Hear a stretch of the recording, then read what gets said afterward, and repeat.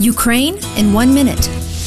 On Friday, February 21st, the Ukrainian President Victor Yanukovych signed the agreement with opposition leaders to resolve the crisis. In accordance with the agreement, the parliament returned to the 2004 edition of Constitution and passed a bill which allows to release from prison former Prime Minister Yuliya Tymoshenko.